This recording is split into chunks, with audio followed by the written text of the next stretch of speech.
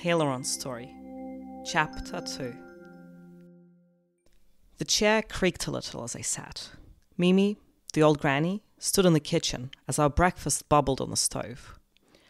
Elwyn was sitting on a chair directly in front of me, sometimes glancing up at me, but immediately looking away when I returned her glance. I moved my chair back, trying to give her space, hoping to make her more comfortable. She slouched a little into the chair and shifted her eyes to her sister, who sat on the bed, brushing her hair. Golden morning light poured in through the window, landing on the small wooden table between Elwyn and I. I watched the dust dance in the sun ray and disappear as it left the bounds of the light. Aria finally approached the table, fixing thick hair ties onto the ends of each ponytail as she sat down. She rubbed her eyes and yawned. I glanced back at Elwyn, who didn't miss a moment before grabbing onto Aria's arm. Seeing them like this really accentuated the contrast. A thin, frail girl next to Aria's soft form, Elwyn's paleness against her sister's healthy pinkish hue. I hoped that, whatever it was, Elwyn would soon be able to receive a cure. The floor creaked as Mimi walked to our table, somehow managing to balance all three of our bowls in her arms. She placed a bowl in front of each of us. The sun shimmered through the rising steam. It was a translucent brown liquid with beans, potatoes, and other various types of vegetables floating in it. Soup. I inhaled the scent, letting it linger. It smelled good. I picked up my spoon, carefully sipping on the hot liquid. I'd forgotten how good human food could taste when I wasn't craving blood. Technically, half vampires, like me, don't need to drink blood to survive. And at times like this, I could almost believe that. But the doubt has never failed to return as my time away from blood stretched to weeks. Aria stood up from the table. "I'm going to change into my day clothes," she said. She walked off, leaving her empty bowl on the table, and her little sister alone at the table with me. Elwyn avoided eye contact, poking at something in her bowl with a spoon. Her dark purple, almost brown hair clumped into strands, as if wet. Yesterday, I'd assumed that it was, in fact, wet, but it had stayed that way since then. It wasn't long before the bathroom door opened and Aria walked out, dressed in the intricate purple dress with black lacing again. Her outfit choices reminds me of being in Doran again, where almost everyone would dress like her, even if they were only going out to the store to pick up milk or eggs. "Well," said Aria, "I am ready now. When you two are ready, we can go for a walk." Elwyn glanced at me for a second, before resuming the poking of her food. I lifted my bowl to my mouth and drank the last bit of soup left in it. Outside of the cottage, it was pleasant and bright, and yet the leaves shielded my skin from the sun. Aria held Elwyn's hand, and we slowly walked through the forest. It was quiet, the silence only interrupted by gentle bird songs and the rustling of the leaves. I noticed Elwyn glance at me again. I tried giving her another smile, and this time she didn't look away. "Hello," I said quietly. "How old are you?" Elwyn glanced down. 7, she finally murmured, in a voice so quiet I could barely make out the word. "I remember being 7, I said. "But now I am 15. That's twice as big." Elwyn ignored me, looking away again, but Aria gave me a warm smile. I decided not to bother the child anymore, so the rest of our walk continued in silence. It seemed like Aria was very familiar with this place already. I could barely tell the difference between one tree and the next, but she confidently glided through the shrubs and bushes, somehow finding shortcuts and paths I couldn't even see until she led me through them. Soon, we arrived at a stream of water running from a small waterfall. The water softly pattered on the rocks below, flowing into a gently moving pond of water. Elwyn let go of Aria's hand, walking closer to the pond. She crouched at the edge of the bank, inspecting the water. I walked up to her slowly, careful not to scare her. "What is it in there?" I asked. She looked up at me, staring at me as if I didn't belong there, as if I was an unexpected intruder. After a moment, she looked back into the water again. "Fish," she murmured. I looked closer and, in fact, small silvery fish wriggled in the lake, barely visible between the green clumps of aquatic grass. Elwyn poked her finger into the water and the fish scattered away, disappearing between some rocks. "Careful, don't get any of the water into your mouth or eyes," said Arya. "You might get sick." Elwyn briefly glanced up at her sister, but promptly looked back at the fish, swirling her finger through the surface of the water, small waves emanating from her gesture. I stepped back, letting her play. Something fluttered in the bushes behind me. I darted my eyes to the source of the sound, spotting a black blur. A bat. I stepped closer carefully, making sure to seem friendly. If it wasn't a bat that I'd met before, I could scare it off. The bat stayed still, its black beady eyes staring up at me. I knew this bat. "Have you seen her?" I thought. "No, not seen." The thought appeared in my head as if not my own, and it wasn't. It was the bat's. "Thank you anyway," I thought. The bat wrapped its wings tighter around its body and closed its eyes. I decided that I should let it sleep, so I walked back to where Arya was standing. She didn't seem to notice me come closer. Her attention was fixed on her sister, who was still playing by the pond. It's been a year, and even with the help of bats, I still couldn't find my mom. Was it possible that she was currently sitting at home in Doran, wondering where I went? But it was too late now. I had to search here. I didn't have enough money for a ticket back. Elwyn stood up and tugged Arya on her arm, whispering something. Arya looked at me. "Elwyn's tired. Let's go home," she said. I followed her back to the cottage, through the tangled vines and thick roots. When we returned, Arya sat Elwyn down on the bed again, tucking her in. Elwyn lay under the blankets for a few minutes until she seemed to sleep. The bedroom door opened abruptly. Mimi poked her head out of the doorway, looking at Arya. "The girl will need more medicine," she muttered. "Arya, you remember what lightwort looks like, right?" Arya nodded. "Go collect it, won't you?" "Of course, Mimi," Arya said, and stood up.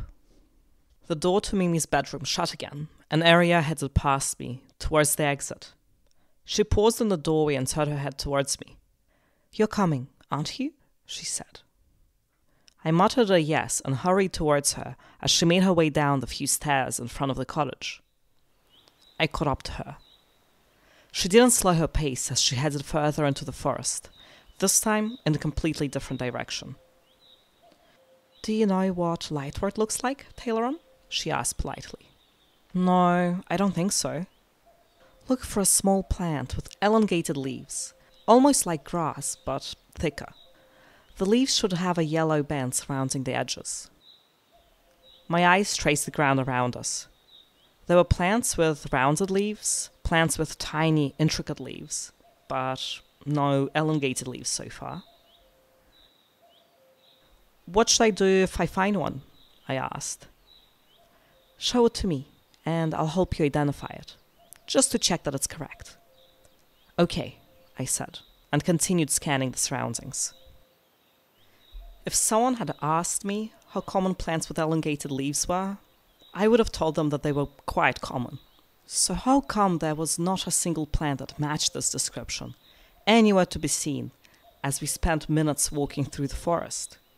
The only elongated leaves on display belonged to grass and, well, Arya did say that the leaves need to be thicker than that of grass, so I didn't bother her with my misidentification.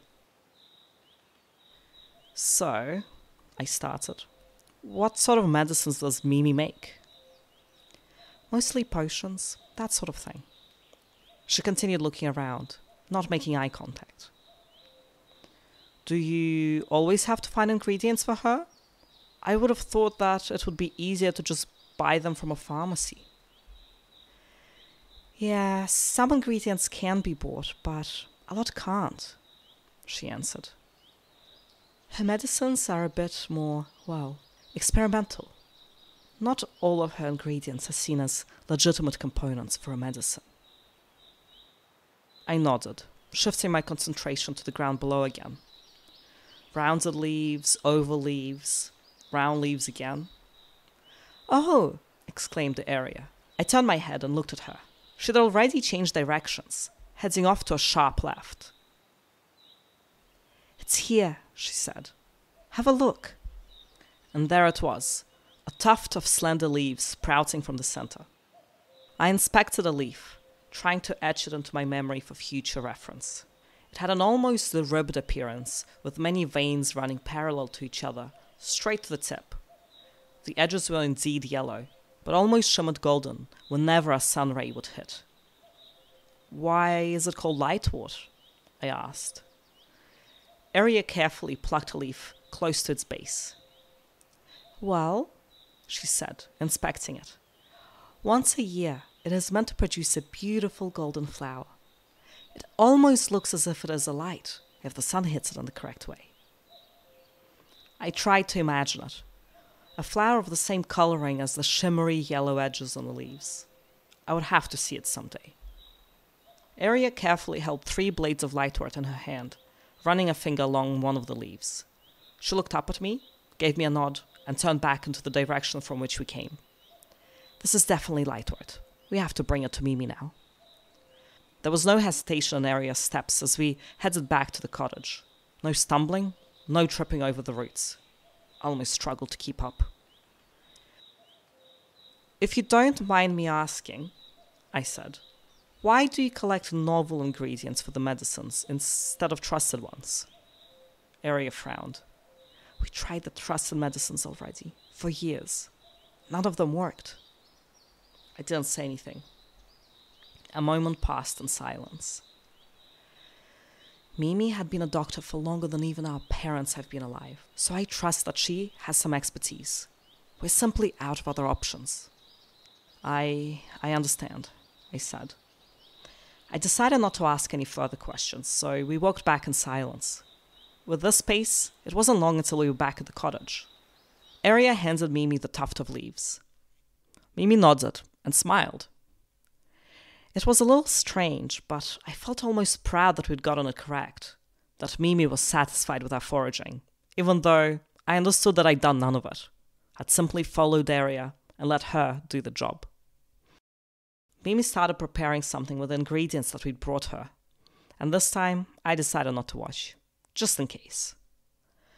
All I managed to witness was Elowen being given the cup of medicine with our evening meal. This time, she didn't grimace as she drank. It must have tasted more palatable, and I was glad. It wasn't long before Aria tucked Elowen back into bed again. It was too early for either of us to sleep, so we sat on the front porch. The sun had set. Stars shimmered through the gaps in the canopy above. I held a hot mug of herbal tea in my hands, letting my body absorb the warmth. Aria took a sip from her own mug. "I'm sorry if I've been asking too many questions," I said, "but is it okay if I ask another one?" "What is it?" said Aria, in a perfectly polite tone again. "I was just wondering, and you don't have to answer, but why are you not with your parents?" Aria took another sip from her mug before replying. "There's nothing wrong with our parents, if that's what you're wondering." "Oh," I said. "That's good." I brought the warm liquid to my mouth again, multiple theories and possibilities flashing through my mind. It wasn't right to guess. If she didn't want to tell me, that was her choice. "Actually," began Aria again, "we're here because Elowen begged to go to school. Our parents refused, but she refused to let me go alone harder. So she came." I looked into the stars. I hadn't been in school for a year now, and I did miss learning. At my age, I could self-study in libraries to curb that craving, but Elowen wouldn't have that same opportunity. Still, I couldn't imagine going to school in that condition. "And are you two Not in school anymore, then? I asked. We technically are, said Arya. We'd just been taking trips here to visit Mimi whenever her symptoms would flare up. Once she feels better, we will come back. The forest was quiet, except for the occasional flutter of bats. I kept my eyes glued to the stars. I hope Elwyn can go to school again soon, I said. End of chapter 2. You've been listening to Taylaron's story. Thank you for listening, and don't forget to subscribe so you don't miss the next chapter.